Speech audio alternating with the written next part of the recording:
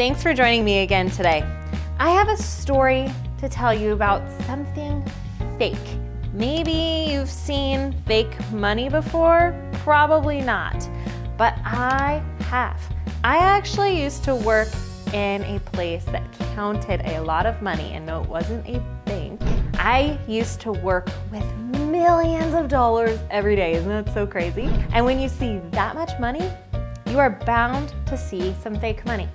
Now, it looks real, but it doesn't feel real.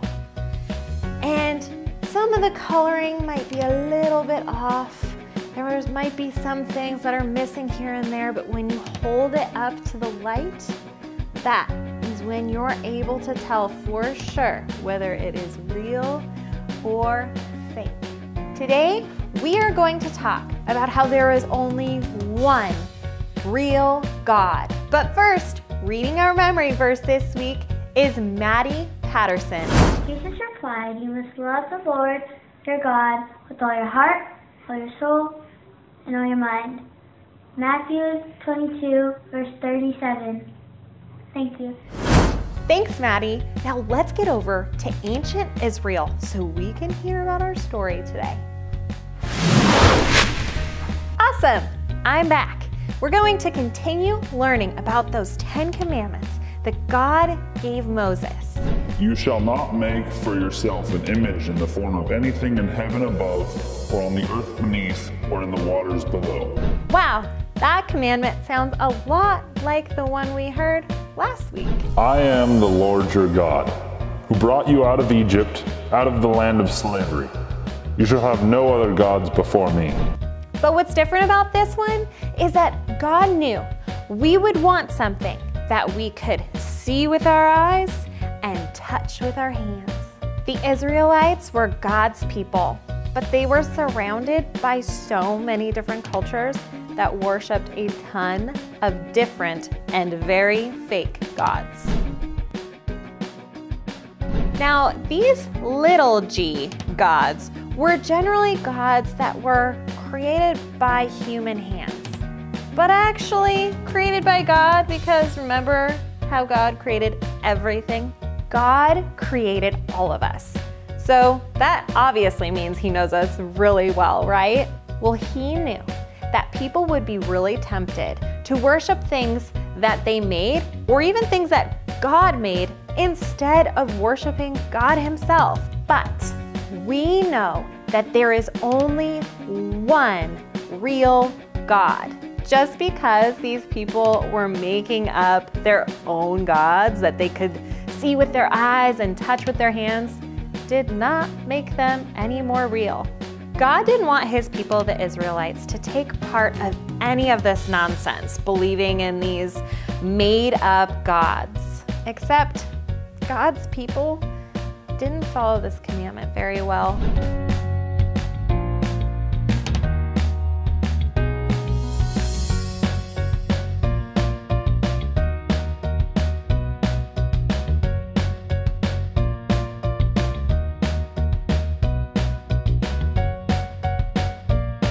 They lived in Judah, and it was full of idols. Years and years and years later, there was a king named Josiah that came along. He heard some Bible verses, and these verses made him realize that he needed to get rid of all of those idols. Guys, I've been reading this Bible, and it says we can't worship idols.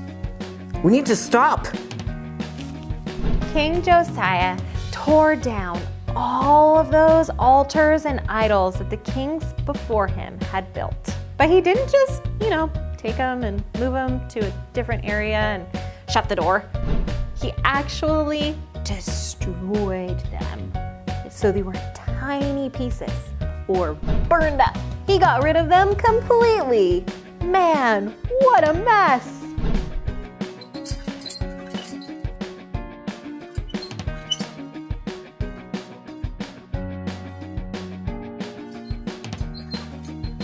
There is so much more to this story.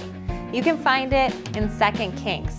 And there is a list of all the different places where King Josiah found these idols and altars. he destroyed every single one of them. He didn't want one trace left behind of these fake gods and the altars that they were worshipped on, because there is only one real God. Wow, what a story. Let's head back to modern day. Maybe this story doesn't really connect with you so much because it was so long ago, or maybe because we don't actually worship statues like they did, but people do unfortunately worship other kinds of gods. Have you ever heard of Greek mythology? Now these stories sound super cool, and they kind of are, but we have to remember that they're fake. They're not real. There is only one real God. These made-up characters are perfect for movies. We have to remember they are not real.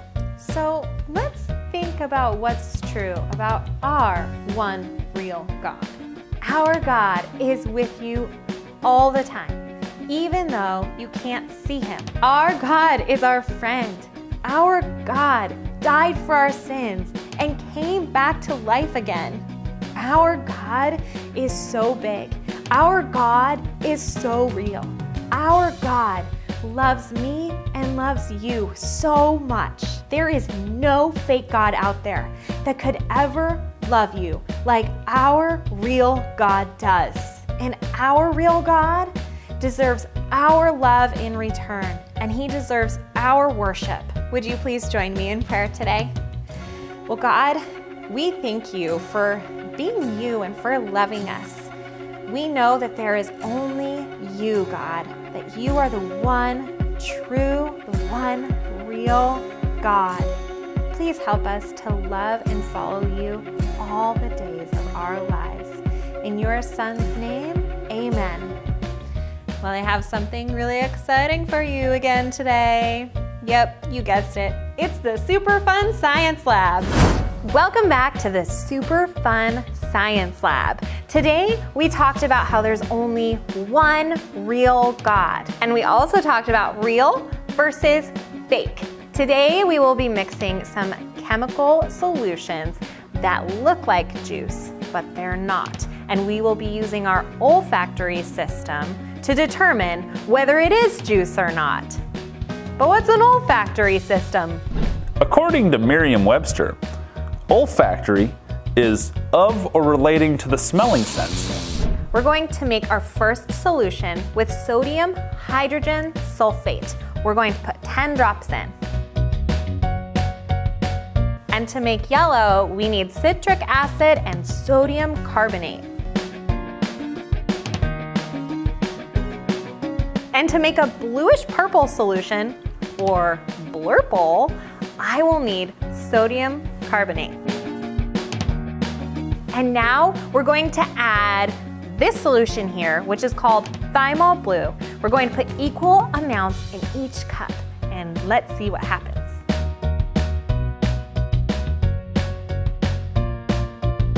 Sorry, I blocked you from seeing, but those are super cool colors, aren't they? And now this is the super easy part. I'm just gonna mix some juice. I have Kool-Aid packets. Cherry flavor is first. The next is lemonade for yellow. And lastly, we have grape for purple. Now let's add the water. And now we have to mix it because there's a lot of Kool-Aid powder in each of these small cups. Okay, so now we're going to test our lab assistant Jack to see if he can tell what is real juice and what is fake juice.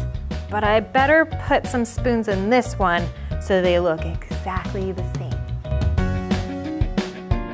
Okay, now I'm gonna go get Jack to see if he can tell what's real and what's fake. Okay, so Jack, I mixed some chemical solutions, which you should never drink, and I also mixed some Kool-Aid juice. Can you smell it? It smells pretty good. I can smell it. Okay, So why don't you start with the purple ones on the end? Can you tell me by using your olfactory senses, which one is juice?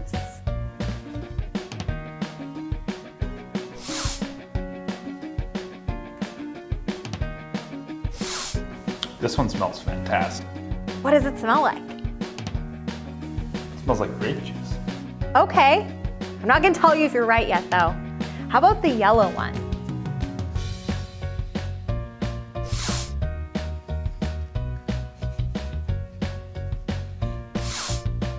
I like this one. What does it smell like? It smells like lemonade. Awesome. Okay, what about the red ones?